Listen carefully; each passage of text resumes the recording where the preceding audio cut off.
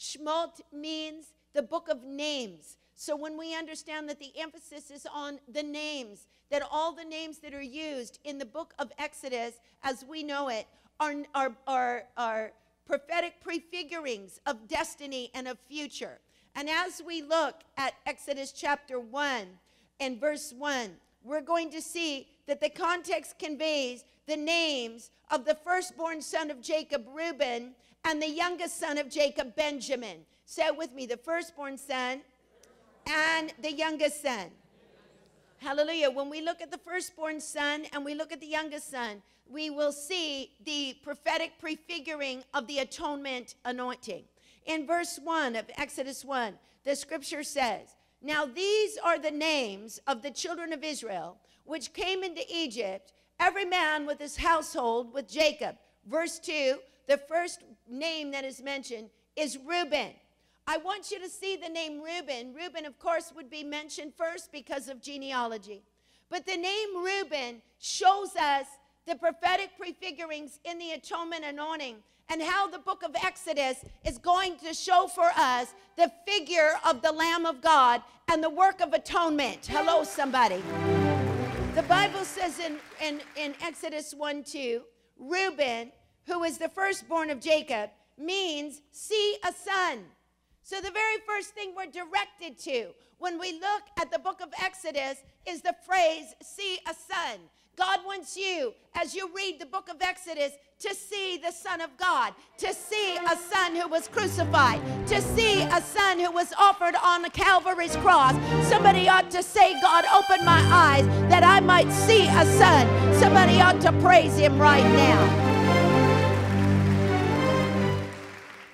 See a son means that throughout Exodus, there is going to be a manifestation of the revelation of Calvary and the bondage breaking power in the blood of Jesus.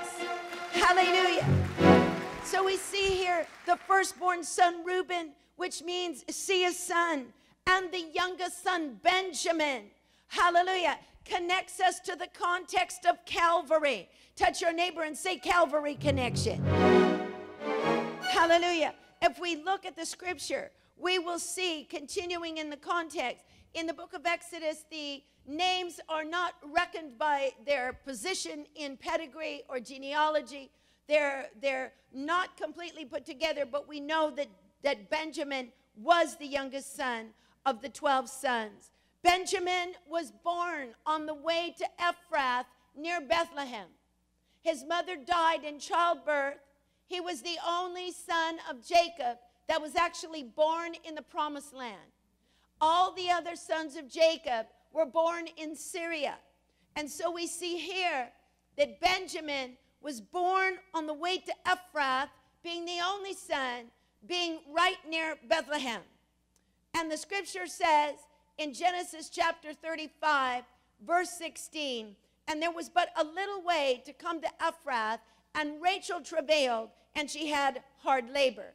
Verse 18 says, and it came to pass, as her soul was departing, for she died, that she called his name Ben-Oni, but his father called him Benjamin. Now, beloved, I'm going to show you how we see a son in the name Ben-Oni, and we see a son in the name Benjamin. First of all, we need to understand that the name of Benjamin, who was born right outside of Ephrath, which is the city of Bethlehem, the village in Bethlehem that Jesus was born in thousands of years later, we are going to see that the name Ben-Oni means son of my sorrow. But the moment Ben-Oni was named and Rachel named her son of my sorrow, immediately Jacob changed the name of that son to Benjamin, which means son of my right hand. So we have son of my sorrow and son of my right hand. We are seeing a son, hallelujah, in the book of Exodus, so that we might know that Christ, our Passover, is sacrificed for us. Therefore, let us keep the feast. Somebody ought to say Yeshua is his name. Come on and give God the praise and give God the glory. So we see it all prophetically put together by the power of God, that on the way to Bethlehem, right on the way to the promised land, outside of Bethlehem, outside the village of Ephrath, Benjamin was born. And Rachel, because she was such a woman, a Neviah, she was such a prophetess, that she names son of my sorrow.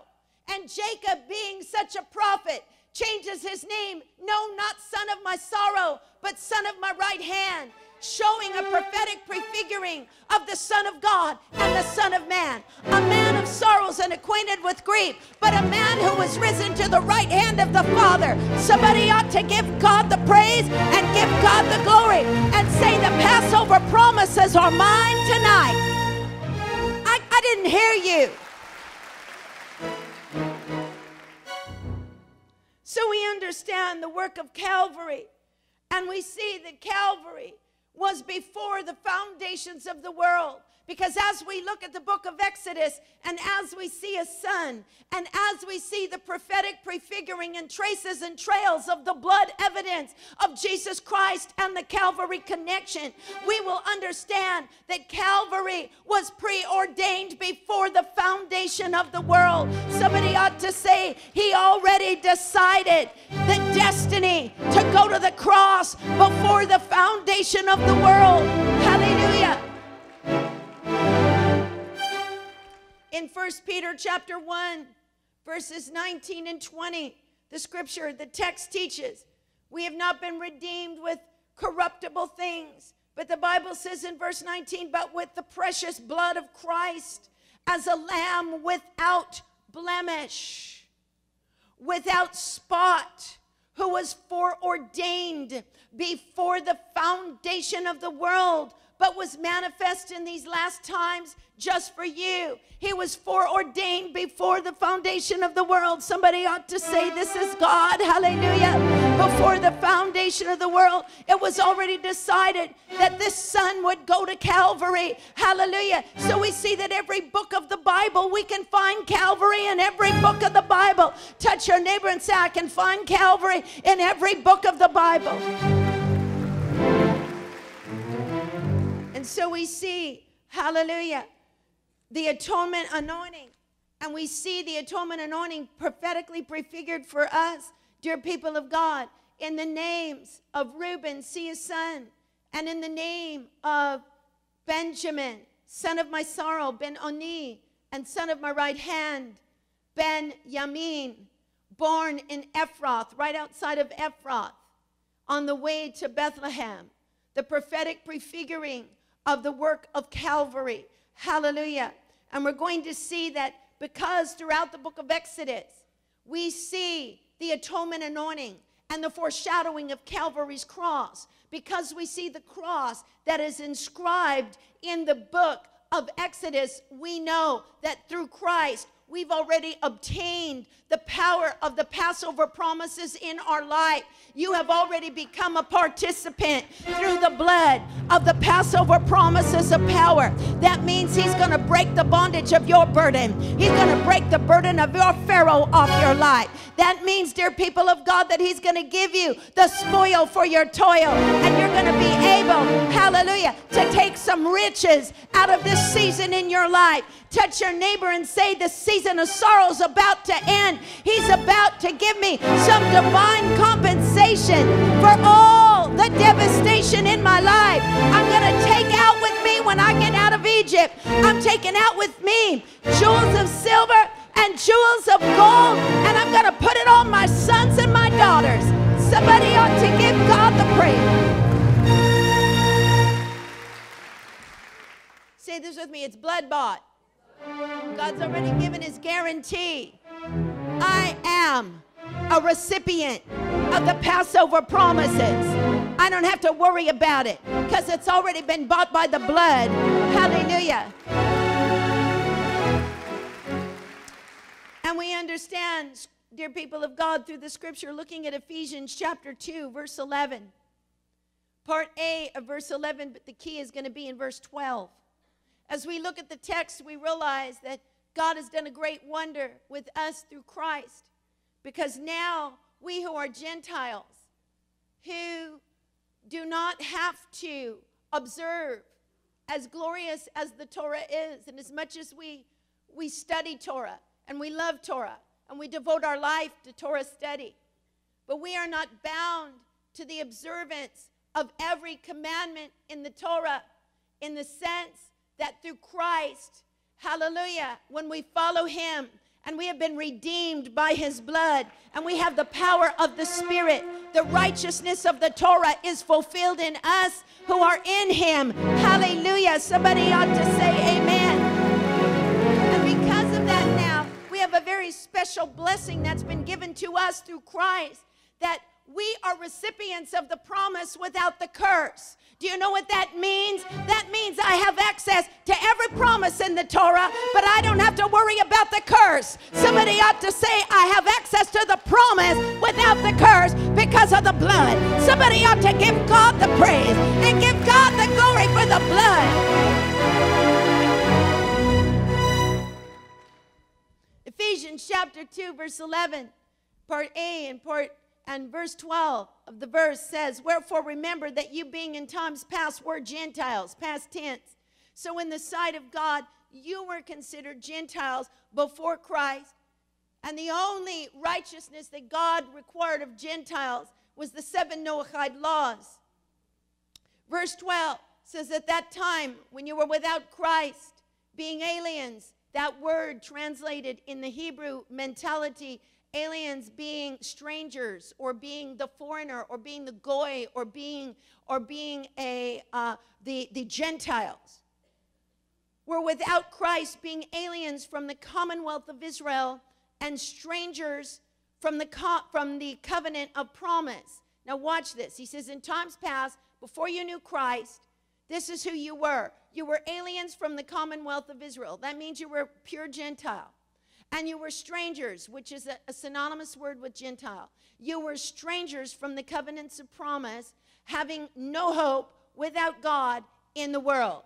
But now you who were sometimes afar off meaning afar off from the promise, afar off from the covenant, afar off from Passover, afar off from Rosh Hashanah, afar off from Sukkot, afar off from all of the feast days and all of the promises that God gave to Israel. We had no access as a people. We had no inheritance as a people. But now because of Christ, we have access to all the promises that God gave to Israel. Somebody ought to say the promises without the curse. Give God the praise.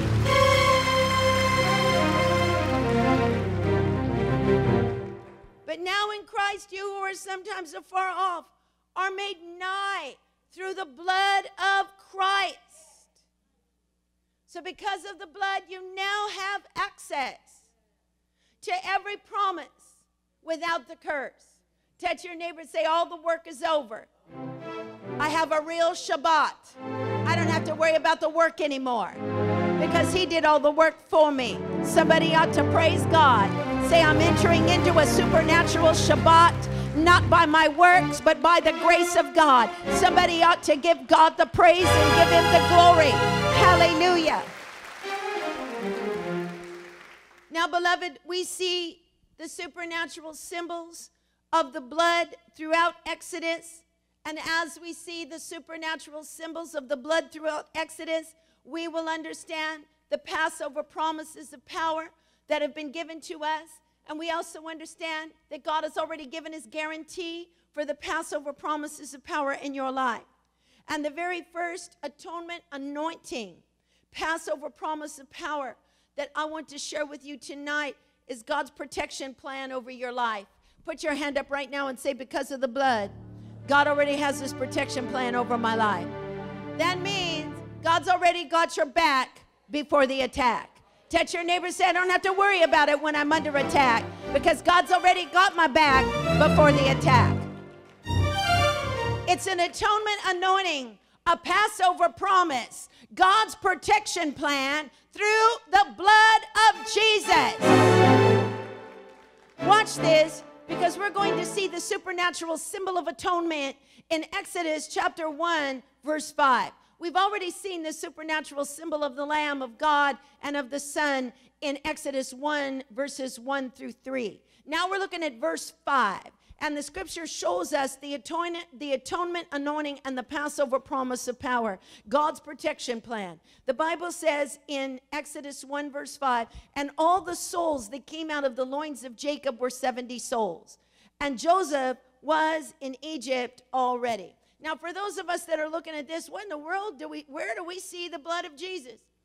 In all the souls that went down to Egypt, that came out of the loins of Jacob were 70 souls? How in the world does that prophetically prefigure the work of the blood? But you and I will understand the number 70. 70 is a significant symbol.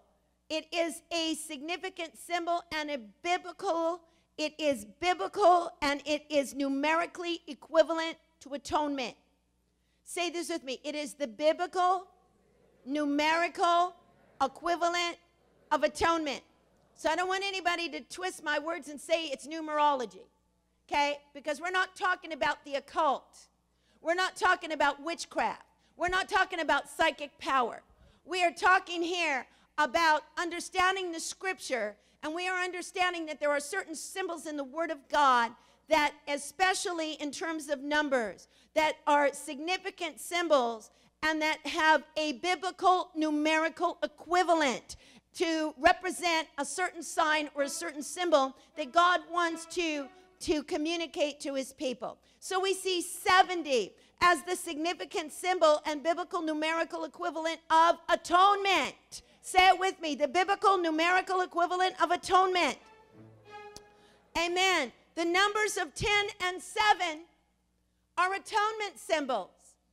And so in Leviticus chapter 23, looking at verse 27, we will see that the numbers of 10 and 7 are atonement figures. Scripture says, and the text teaches, on the 10th day of this 7th month, you shall have a day of atonement. Now we understand that it is the Day of Atonement is not only spoken of in Leviticus 23, but it is also in Leviticus 16. We also see it again in Numbers chapter 29.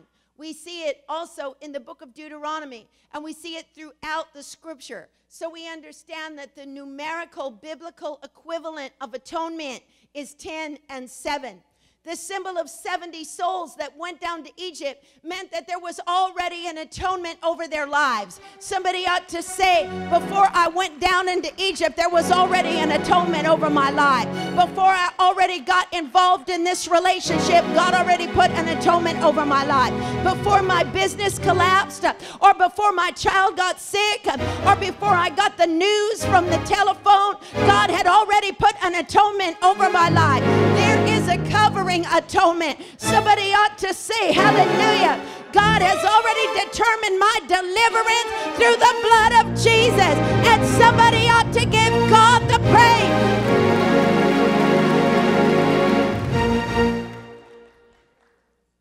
So that means that the atonement for deliverance and the power of deliverance was already determined before the foundation of the world by the blood. This means that the blood is God's protection plan. Scripture is going out of its way to say 70 souls to let us know that even though Israel was going to go through years of tears, Israel was going to go through backbreaking bondage, there was already an atonement made. And that atonement was already made before the foundations of the world by the Lamb who was slain. Hallelujah. We already read it in 1 Peter chapter 1, verses 19 and 20, that Christ, hallelujah, and his precious blood was already determined to go to Calvary before the foundation of the world. Somebody ought to give God praise. That the blood is God's protection plan over your life. This means because of the blood, he's already got your back before the attack.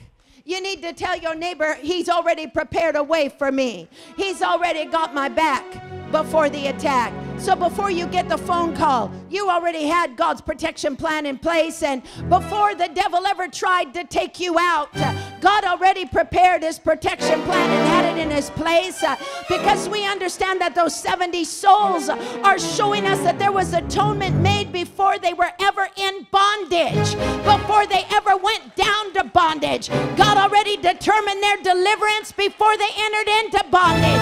Somebody ought to say, he's already determined my deliverance before I ever got in bondage, before the enemy ever touched me. God already determined deliverance in my life.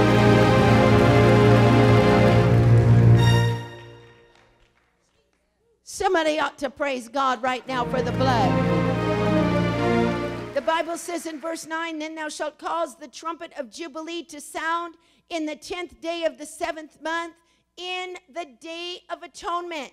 And you shall make the trumpet sound throughout all your land. Verse 10, and you shall hallow the 50th year and proclaim liberty throughout the land and its inhabitants. For it shall be a jubilee unto you, and you shall return every man to his possession, and you shall return every man to his family. That means possession, property, return, and recovery of every man to his house.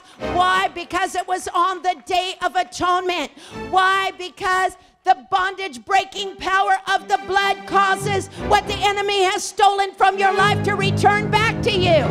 Somebody ought to say, I'm receiving return and recovery through the blood. Somebody ought to give God the praise.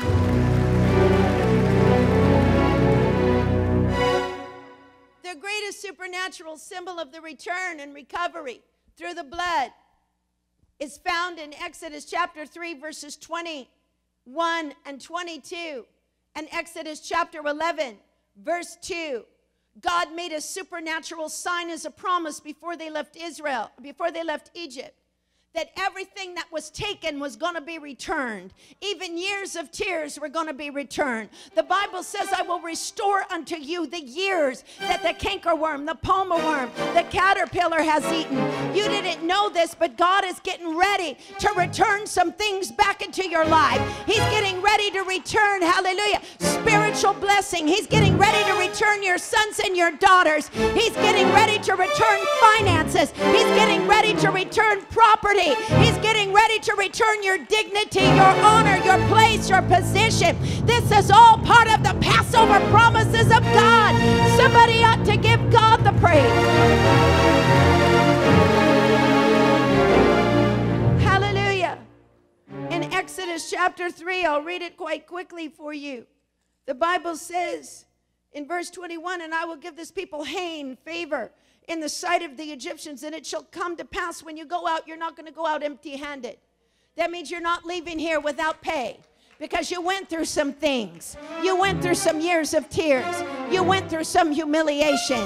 You went through some times of trial and trouble, and you went through dark days. And now before you leave, there needs to be some supernatural compensation for all the devastation of all those years of tears in Egypt. And God says, your deliverance is not going to be complete, but the Passover promise of power is a little bit of spoil out of your toil. You need to know that God's getting ready to release it back into your life through the blood. Hallelujah. Somebody ought to say it's through the blood.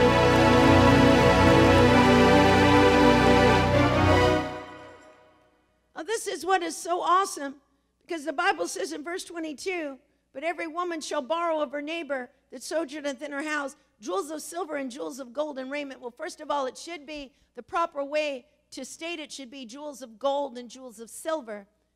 But it begins jewels of silver, jewels of gold, because silver is a prophetic parallel always used with atonement. But now we need to understand these are not just jewels of silver, jewels of gold, but the word in Hebrew is a very distinct word which is used for the kalim, the ka'alim, which were used in the tabernacle, were the vessels. The kalim, you're going to borrow of your neighbor, kali, you're going to borrow of your neighbor utensils of silver and utensils of gold. But they weren't utensils, they weren't pots and pans that they were borrowing. They actually, and the word borrow is a mistranslation. It should be demand of the children of Egypt. Demand from them. the jewels of silver and the jewels of gold. Touch your neighbor and say, I'm putting a demand on the enemy that he's going to have to release it back into my family. He's going to have to release it back to my children. He's going to have to release it back into my destiny. Demand of the enemy. Hallelujah.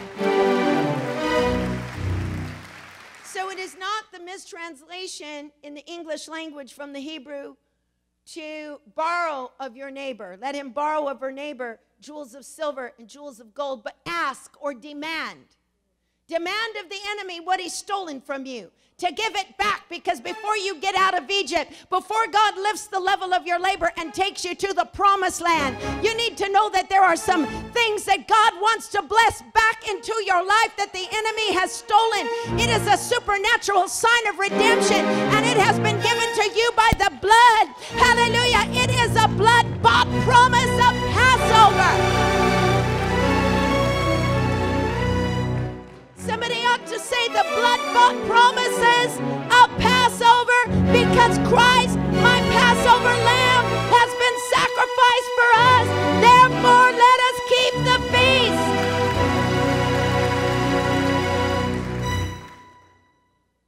I will give this people favor in the sight of the Egyptians, and it shall come to pass when you go out, you shall not go out empty.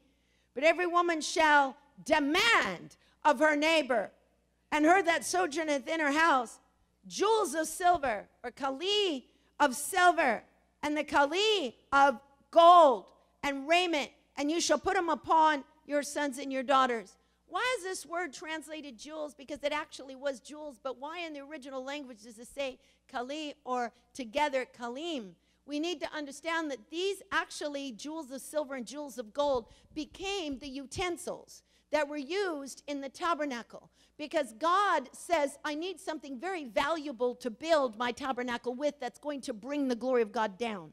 So we understand it was not just the monetary value that brought the glory over the tabernacle when those utensils were made by Moses and actually designed by Bezaleel, and all of the utensils for sacrifice and worship were made, and they were given to Moses on the mount according to the pattern that God showed him. They were not just given for, the glory didn't just fall because of the economic value of those utensils. You and I need to know that those vessels that were used in sacrifice and worship came out of Egypt, but they were compensation for all the devastation. So they represent the toil, they represent the tears, they represent the labor, they represent all of the suffering in Egypt. And God says, this is what I'm going to do with your pain. It's now going to produce some profit. I'm going to take all the years of tears that you spent in Egypt, and I'm going to use it to build a destiny. I'm going to use it to build a tabernacle.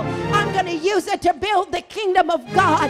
I'm going to use it to build my will. Somebody ought to say, I'm taking out of Egypt jewels of silver, jewels of gold that are utensils, that are tabernacle worship for the kingdom. Somebody ought to give God the praise.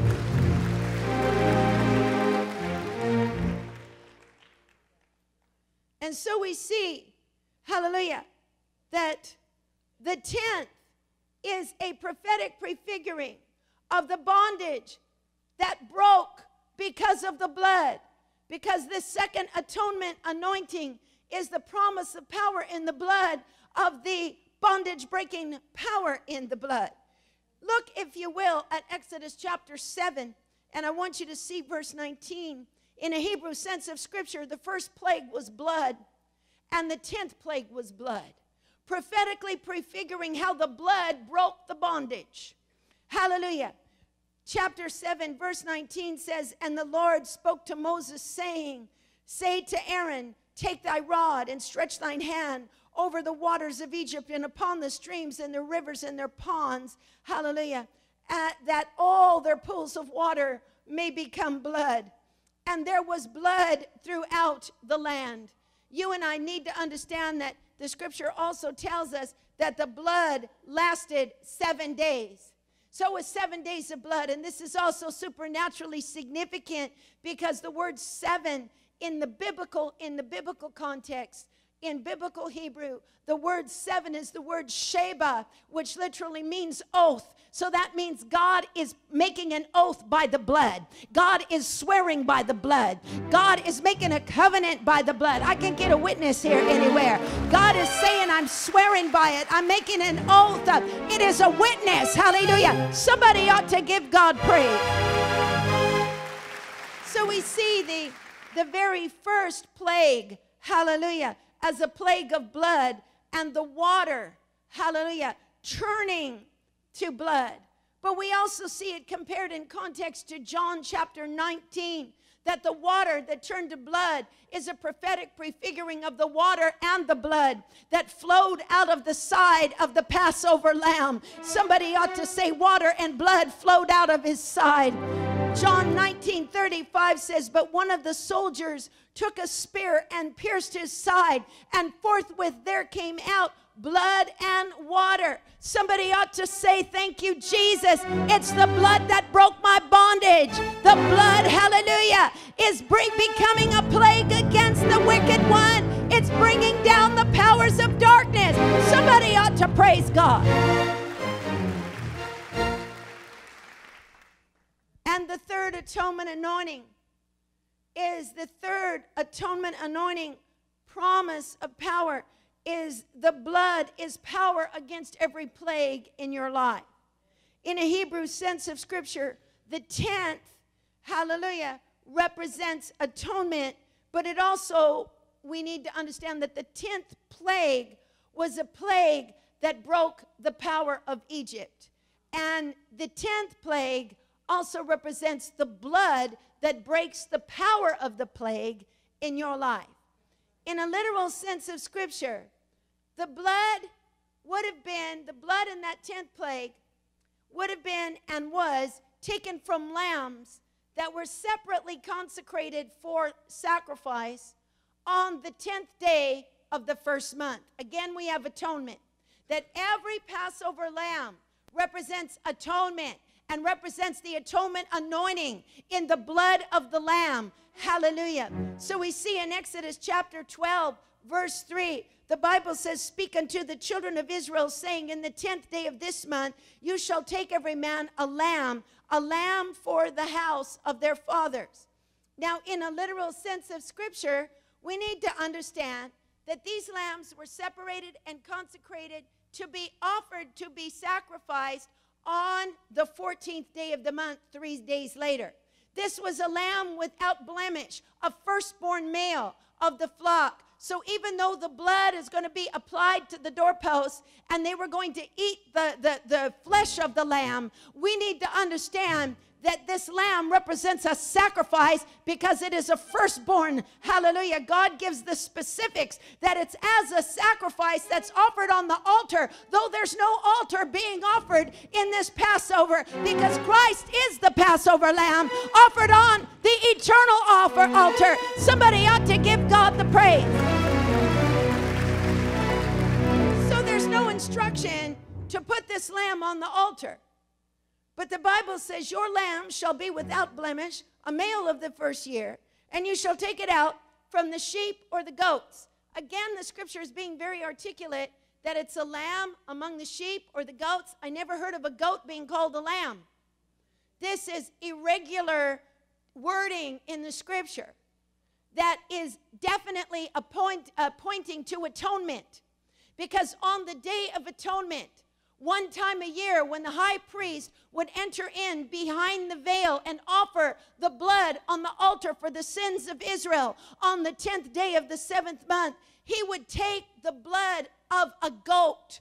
And he would take that blood of that goat and he would offer it for the sins of Israel to be forgiven. So now we understand here that the lamb should be without blemish in the first year, which represents a sacrificial lamb, an offering. Hallelujah. But there's no altar. It doesn't tell us that anybody offered any lamb. We know who the lamb was that was offered. Somebody ought to say, he was the lamb who was offered for my Passover. Somebody ought to praise God. And you shall take it, your lamb, from the sheep or from the goats. So this means on the 14th day of the month, which is 3 days later. So we have the death and we have the resurrection. We have the offering and we have the resurrection of our Lord Jesus Christ. And the Bible tells us, verse 7, and they shall take of the blood and strike the blood on the upper doorposts of the houses where you eat it. And the scripture goes on to say, hallelujah, in verse 12 or verse 13, and this blood shall be a token upon the houses where you are. And when I see the blood, I will pass over you, and the plague will not be upon you to destroy you in the houses where you are when I smite the land of Egypt. Now this word, token, this blood shall be for you a token. This word token, we've had many different multiple meanings for the word token in Hebrew. In Hebrew, oftentimes there is one word and it has multiple meanings. But one of the meanings in the Hebrew language that translates the word token, it translates into the word woot. We need to understand what it means. It means to point to the future or to point to a future event. This blood shall be the sign of a future event. I don't know if anybody heard me. The token means a future event in Hebrew. Something that's going to come to pass that didn't come to pass yet. So we need to understand that when God commanded that the children of Israel take the lambs in the backyard and sacrifice them and put the lamb on the doorpost, and that the death angel would be repelled and repulsed through the blood, you and I need to understand that the blood shall be a token, meaning a sign of a future event. God already took them out of Egypt based on the future event of Calvary.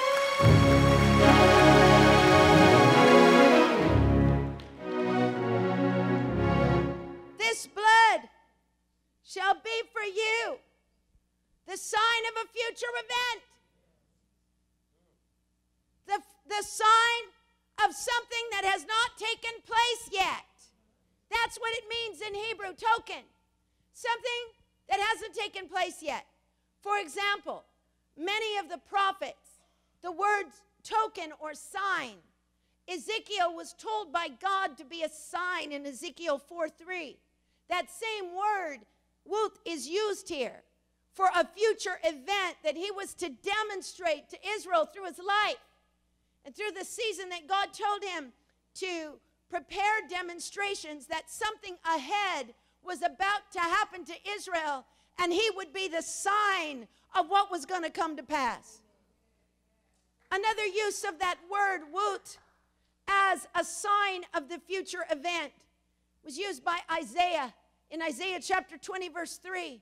That same word is used in application of Isaiah as a prophet who was asked by God to demonstrate his own life, the future events that were going to take place, so that when everyone in Israel saw the dramatic demonstration of what Isaiah was doing, he was demonstrating as a sign the future event that would take place in Israel. Now I want you to know that application. God has said to his children, you're going to put the blood on the doorpost as a sign of a future event that's going to take place on a hill called Mount Calvary. Somebody ought to say amen. And the blood shall be a sign of a future event on the houses where you are. And based on the future event that is not yet, because he is the Lamb slain before the foundation of the world, and the Almighty lives in that which was, and that which is, and that which is to come, because he doesn't live in our time zone. And you need to understand that God's word oftentimes is prophesied in the past, in the present, and in the future. I can't get a witness anywhere. So therefore in heaven, when the Almighty said to Yeshua, his only begotten Son, somebody ought to say amen, who will become the Lamb. He already decided before the foundations of the world he would become the Lamb, but because of God's